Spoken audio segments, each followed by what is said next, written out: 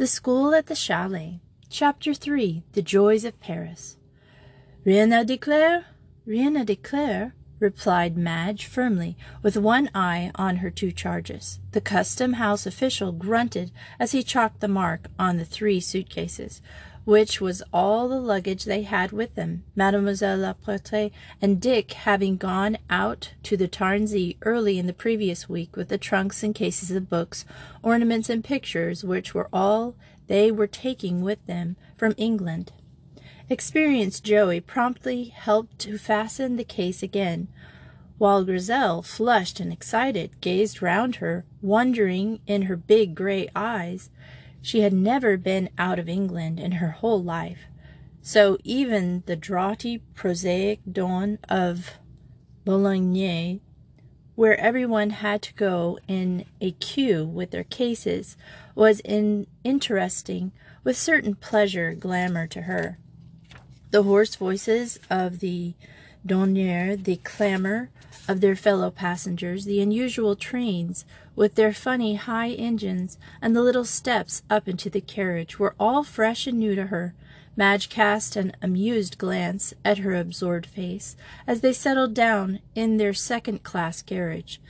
The only other occupant was a little fat man in a loud check suit. He was mopping his face with a white handkerchief adorned with scarlet poppies. "Oh, it's hot, ain't it?" he said. His accent at once betrayed him for a Yorkshireman. "Hot for this time of year." Madge was always interested in people, so instead of snubbing the good-hearted little man's advances with frosty good breeding, she answered him pleasantly. He had had little education, as was evident, but he felt a kindly, if curious, interest in the trio in his carriage, and when, a little later, they produced sandwiches and milk, he vanished to return with some magnificent gooseberries, which he begged them to share with him. Again Grizel looked for the icy polite snob her stepmother would have given him. Madge only thanked him for his kindness, with direct simplicity, which was so much a part of her charm. Over their meal they became quite friendly, and before they reached Paris he found out that she proposed running a school in the Troll. He commended her scheme and offered to try to find her pupils among his customers.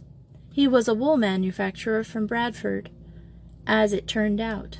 They were quite sorry to say goodbye to him when they reached Paris, but he was going to Lyon that night, and they were to spend the night or the next 2 or 3 days in the jolliest city in the world. It was 5 o'clock, or 17, if you cared to take French time.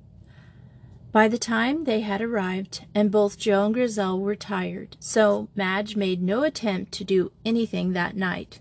They went to their hotel, a quiet one, not far from the Madeleine, and after having arranged for the remainder of the week, they were shown to their rooms, where the à la Anglaise was sent up.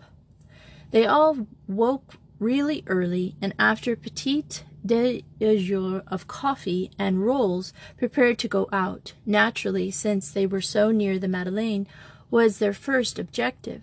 Jo had seen it before, but she was perfectly willing to visit the great church, which Napoleon had begun as a temple of glory, and which was destined never to finish. Grizel looked at it with wonder in her face. "Somehow I didn't think Napoleon was a religious man," she observed thoughtfully. "Whatever made him want to build a church?" "He wasn't and he didn't," explained Madge. "I forgot what his idea was, but it certainly wasn't the idea of the average man. But then he wasn't an average man, of course. Anyway, it's rather a wonderful thing, isn't it? Not to be compared with Notre Dame, of course."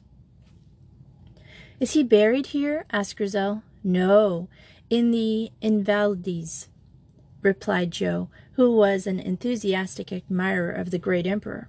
"Well, I think we've seen everything here, so we may as well go to the Champs-Élysées," said Madge.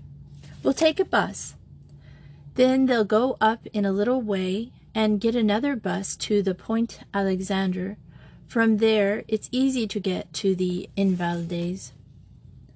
We'll have 2 jours, and after that we go to the Louvre by the metro."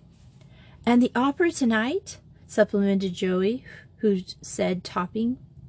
Madge nodded. Mr. Cochrane had given her an additional check, with the request that she would take Grizel about as much as possible. He was not a devoted father, but some strange feeling of regret that he meant so little to his only child had prompted him to do this. Children always enjoy that sort of thing better when someone of their own age is with them. He had said to her, "Please include Miss Joey in the party." "Are you really going to the opera?" asked Grizel incredulously. "Yes, it's La Bohème tonight. I don't know how much of it you'll understand, but the music is lovely," replied Madge, as they boarded a bus. "Look out of the window, Grizel. We're coming to the Place de la Concorde, where the guillotine stood during the Reign of Terror." Joey, the insatiable reader, murmured softly, "Sidney Carton."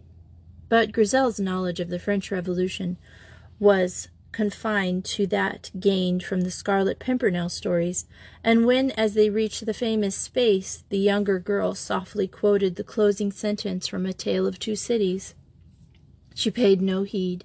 The Champs-Élysées pleased her far more than their bustling life. Madge chuckled softly to herself as she walked between them.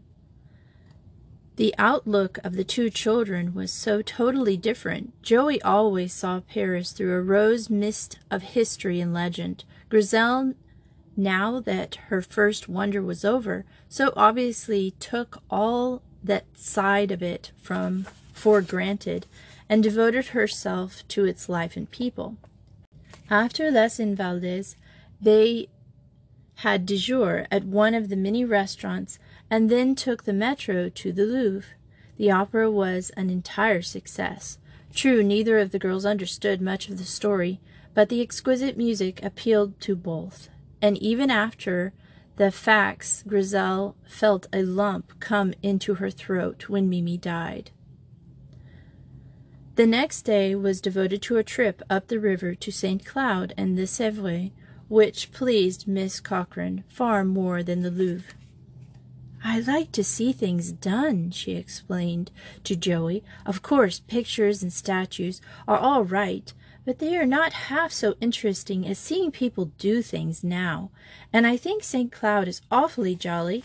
I wish we'd been able to go up the Eiffel Tower, though." "You've done quite enough for today," declared Madge, with an anxious eye on Joey's white face. "Tomorrow we'll go out to Versailles, and then on Monday we must be getting on." And the next day they went to Versailles and spent long happy hours wandering about the magnificent extravagances of Louis XIV. The garden filled them with admiration, and Grizel thrilled at seeing the Hall of Mirrors, where the peace treaty had ended the Great War. From there they went on to the Trianon, with their dainty artificiality, where poor Marie Antoinette and her court ladies had played at being milkmaids and shepherdesses clad in flowered silks, while less than 20 miles away the Paris mob was beginning to cry aloud for bread. The whole place was peopled with exquisite ghosts for both Madge and Joe, and even Grizel became infected by them, and half expected to see some hooped and powdered lady with raised fan and brilliant eyes beckon to her from behind one of the statues. Madge was wise enough to take them back early after they had seen the famous fountains playing, and next day was spent in visiting Notre Dame and looking at the shops. Grizel was anxious to buy everything she saw, but Madge kept a tight rein on her. She would only allow her to change a little of her money in francs, and then she insisted the choice must be carefully made. Finally, at the Louvre, a lace collar was chosen for Cook. Several postcards were bought and sent off. Then, at Joey's suggestion, they went to the Luxembourg Gardens, which lay both in April sunshine. Grizel was deeply interested in the French children who romped about there, carefully watched by mothers and nurses. The carousel, with its lions and elephants and little hurdy-gurdy, took her fancy completely, and she insisted on having several goes, rather to the amusement of Joe, who stayed off to the fountain, where several bare-legged and cropped-haired small boys were sailing their boats. Grizel laughed. "Oh, Joey, I think it's lovely, and I caught the ring 5 times. The man said it was superb." "Well, now, let's have du jour," suggested Madge. "I'm hungry if you aren't."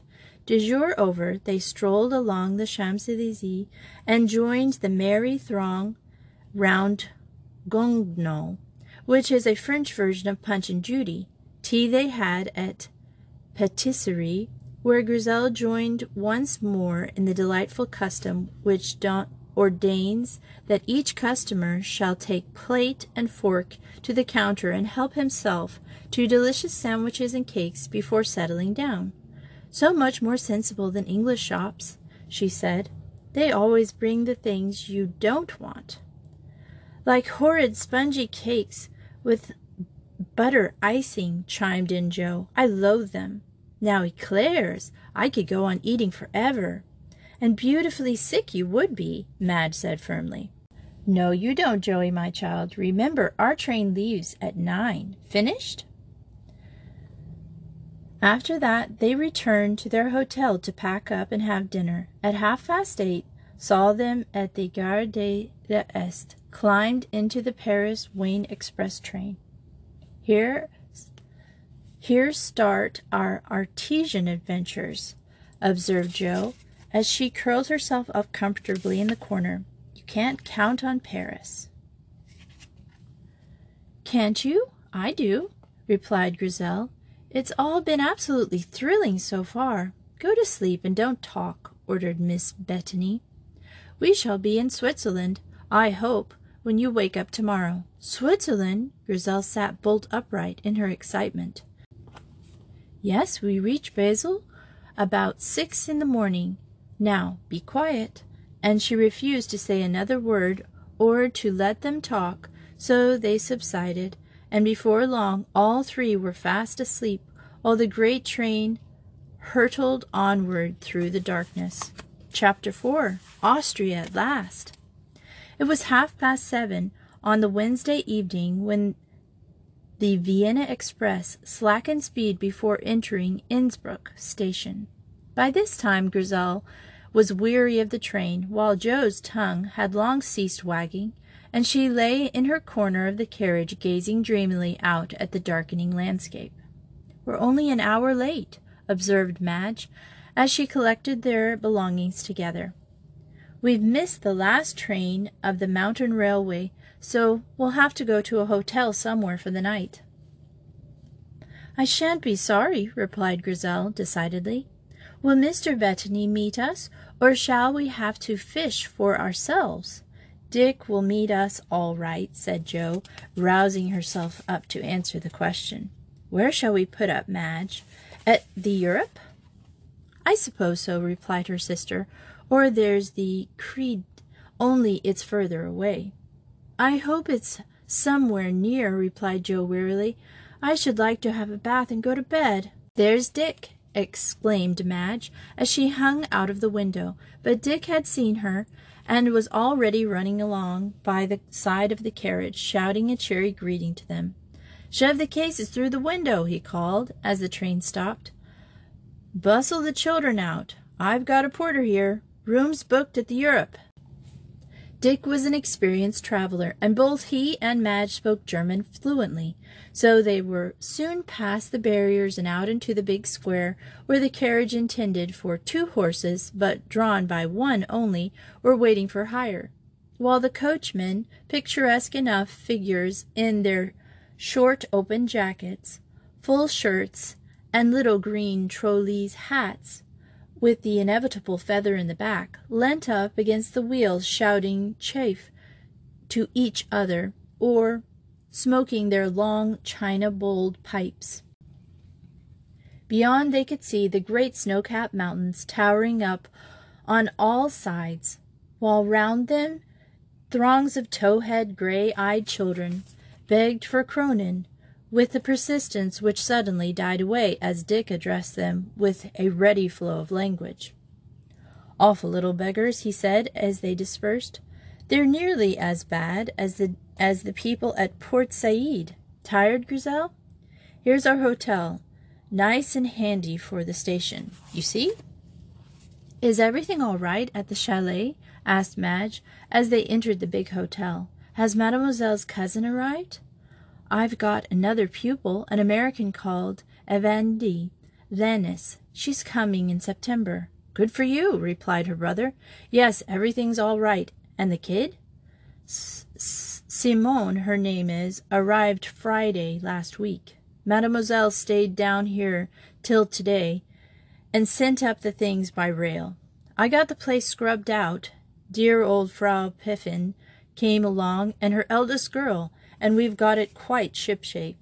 There's a big room they built on, and we've turned it into a classroom. I knocked up some shelves, and we've got the books up. 2 little rooms we've given to you and Mademoiselle's, and a huge loft after we've put the kids' beds in. It holds 8 easily, so you'd better buck up and get 4 more. There's a landing stage just opposite, and the water's quite shallow. Old Braun at the Kron Prince Karl says they can bathe from there into the summer. Now, I'll get your keys, and then you can go and beautify yourselves while I order some food for you. Come down to the Speisel when you are ready." "What's a Speisel?" asked Grizel, as they went up into the lift. "It's German for dining room," explained Madge. "Here we are. Now buckle up, you two, and make yourselves tidy, and then come up and tap on my door." They hastened joyously, and in a marvelously short time they were ready. Then they went down to the dining room, where they found Dick and a delightful meal waiting them, together with a waiter. "Nothing really exciting," said Dick, "only Kalbbraten. All right, Gretel?" "That's German for roast veal, and Kartoffeln, otherwise spuds, and apple tort, which isn't apple tort, although it sounds like it." "What is it then?" Grizel wanted to know. "Sort of a cake with cooked apples on it," said Joe swiftly. "Oh, it is so nice to have the funny things again. I think foreign food is really more interesting than English. Must we really go to bed after supper? I don't want to." "It'll be 9 o'clock before you're settled," retorted her brother. "You can trot round Innsbruck tomorrow if you're so keen. I won't run away in the night, you know."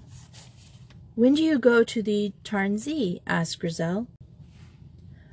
"Not till 7:30 train tomorrow evening," replied Madge. "There are 1 or 2 things I want to get, and you really must see the little Innsbruck while you are here. We will go to the Ferdinandium Museum and the Hofferkirche, and you must see the old house with the golden roof." "Is it really gold?" asked Grizel in awestruck tones. "Oh dear, no. It's really just the roof of the balcony to a window, but it's very famous, and you ought to see it. Then there's the Maria Theresian Strasse, with its swagger shops," chimed in Dick, "and the great triumphal arch, and you must go down and have a look at the inn. You'll have plenty to do tomorrow, I can assure you. I'll go up during the morning, Madge, and take the case, and then you and the kids can come on later." Everyone agreed to this program, and Joe and Grizel went off to bed quite happily, while their elder took a stroll up to the little station, where the electric railway, which is known as the Stubbe-Bahn, begins. "You ought to take the kids up here some day," observed Dick. "Some day," agreed Madge. "But do remember that I'm here to start a school in the first place." "Geography," he said shortly, with a twinkle in his eye. "You might make a week-end exploration of it in the summer, and take them to the edge of the Stubbe Glacier. You could get rooms in the Fulpums And the Stobai Valley is lovely. I know, said Madge, sighing. It all is. But, oh, Dick, supposing it isn't a success, suppose I fail. Tosh, he said easily. You won't fail. You've got too much grit for that. Other people might, but you'll go on. Buckle up, old thing. But I'm so young, she said. I'm only 24, Dick. He gave her an arm, reassuringly squeezed. You'll pull through all right. Keep your hair on, old girl. We'd better be getting back now. You're tired and ought to go to bed. Yes, I am, acknowledged Madge. Oh, Dick, I shall be so thankful to get to our own house. I must say it sounds attractive. What is little Simone like? Didn't see much of her, he replied. She stuck me a jolly quiet. Very dark, of course. Not a bit pretty like that Grizel kid. Yes, Grizel will be lovely when she's grown up, said his sister. I should think she's clever, too. Oh, Dick, she and Joe were too funny for anything in Paris. Joey was dreamy in all her history, and Grizel is so absolutely matter-of-fact. She simply couldn't understand Joey in her dream pictures.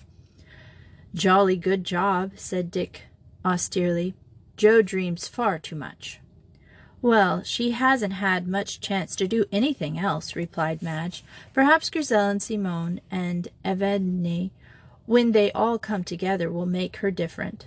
Oh, she'll be better in the mountains, was his answer. Half the trouble has been her health.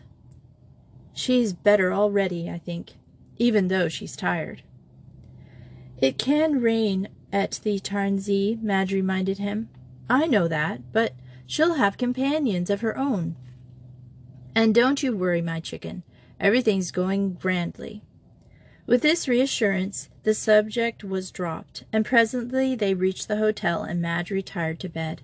The next day was spent in shopping and sightseeing. Dick left them early in the day and went up to the Tarnsey with the cases and the rugs, while the three girls explored the city to their heart's content. Grizel, quick to learn, was already picking up phrases in German, and she took the greatest delight in practicing them. Joe, whose German had been fluent in the past, found it coming back to her, even as her French had begun to do in Paris. She instructed her friends as they went about, and evidently poured so much information into her that it was small wonder that the Grizel became muddled. The result was a mistake that the Bettinese remembered against her for a long time.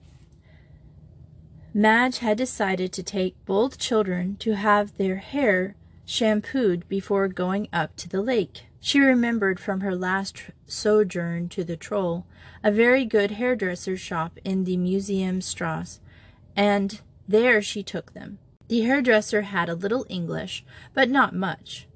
When the shampooing was over, she asked them whether the final rinsing should be of hot or cold water. The German for hot water is heißes Wasser. Joe came through the ordeal all right, demanding lukewarm rinsing for the last.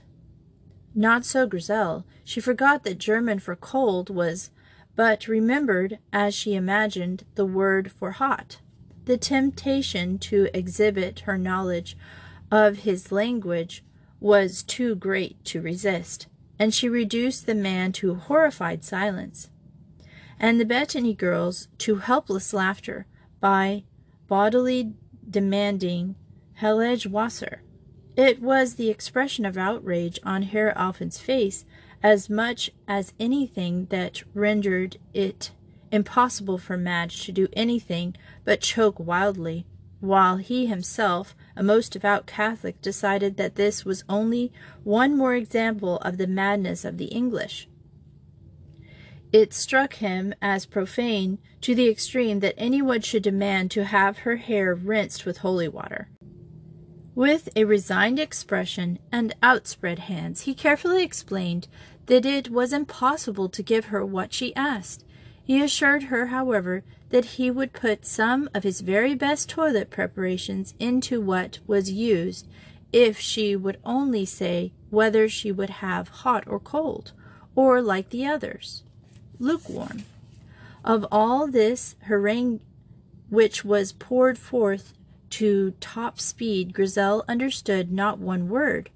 Finally, Madge, choked with laughter, with great difficulty came to the rescue, and the shampoo was finished. "But I don't see what there was that you were giggling at," observed Grizel to Joey, when they had finally left the shop. "And why did that man get so fussy when I asked for hot rinsing water? Did he think I should catch cold after it? I wanted a cold rinse, as a matter of fact, but I couldn't remember the word for it, so I asked for hot." "That's just what you didn't do," Joey informed her solemnly. "You've shocked poor Herr Alphen most horribly, and I'm not surprised. I only wonder he finished you at all." "But why? What did I do?" demanded the bewildered Grizel. "Oh, you only asked for a final rinse in holy water, and he a Catholic, at least I suppose so." "But I only said that what you told me," protested Grizel. "There's rather alike in sound," admitted Joey. "The beginnings are the same anyhow. I wonder if he's got over it yet." At first Grizel was inclined to accuse her friend of pulling her leg, but when she finally realized the mistake was her own, she cheerfully joined in laughing against herself. "Well, anyhow, that's one thing I shan't forget," she said, as they made their way to the station. "I couldn't if I tried after that." "I don't believe you could," agreed Joe. Madge was buying their tickets at the Sparts. "If you'd insisted, I wonder if he would have tried to get you some. They're awfully obliging here, you know. Hello, Madge. Got them all right? Doesn't it feel grand to count in hundreds and thousands?"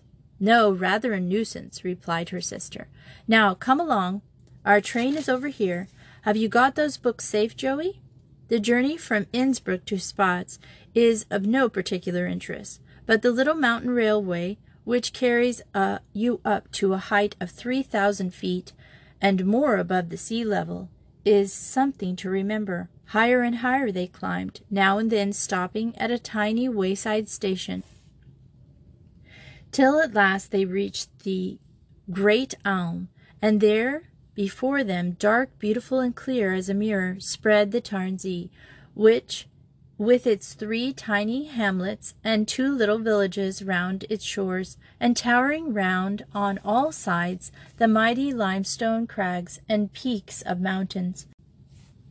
The railway terminus is known as the Seespitz, and here the steamer was waiting for the passengers. Dick was there too, ready to help with the parcels. "It's jolly walk round the lake," he said, "but tonight think we'll take the steamer. It's about a quarter of a mile nearer from the Brazeau landing stage, and then it is from here, and I know you're all tired." The little steamer waited 10 minutes, and then her whistle blew, and off she went, first to the Bacu at the opposite side of the lake, and then to the Brazeau, where they were welcomed by good Frau Pfeffin, who almost wept for joy at beholding Madge and Joey once more. From the landing stage to the chalet was a good 10 minutes' walk, and then they saw the welcoming lights and heard Mademoiselle's warm French greeting. They were at the chalet school at last. Miss Retro Reads is brought to you by Anchor. Anchor is an app that helps you record your podcasts, edit it, insert music or sound effects, or even background music. There's so much more you can do with this app than I do, and they distribute it wherever you're listening to it right now. So thanks, Anchor, and thank you for listening to Miss Retro Reads. Grimm's Fairy Tales. Little Red Riding Hood.